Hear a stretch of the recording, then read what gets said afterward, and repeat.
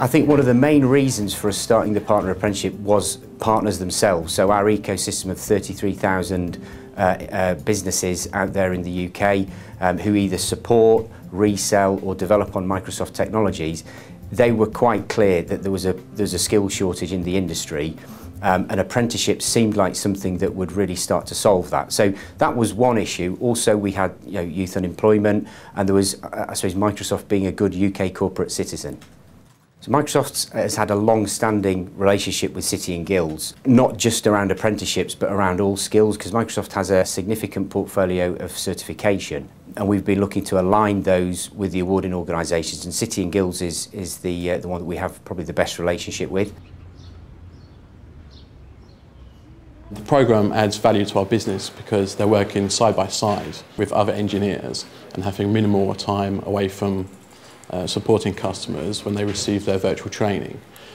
Obviously, being a Microsoft partner and our customers using Microsoft products, it's essential that the support engineers continuously train for the latest qualification and the latest products. So this is a very good fast track for us to get the apprentice trained up to a high level.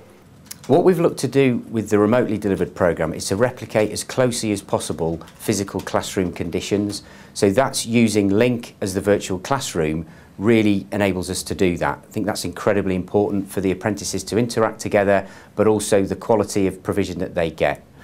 We've also used Link for remote assessment, and one of the benefits that we've seen from the programme with remote assessment is the apprentice can actually take over the assessor's PC and do a live fix of a problem or an issue. So it's actually replicating live issues as much as possible. And I think it was critical that we worked very closely with City and Guilds from an early stage, because getting the assessment right is so important. So City and Guilds' role in all this has been quite key. One of the biggest reasons for why young people join this programme, and we've had this directly from the candidates themselves, is that the Microsoft brand is attached to it. So we're really pleased that's been a brand attractant to get people into not only an apprenticeship but a career in IT. And I think one of the key things that we can provide with this programme are the Microsoft certifications. They're globally recognised, so once they've got these certs, they're able then to use those anywhere in the world.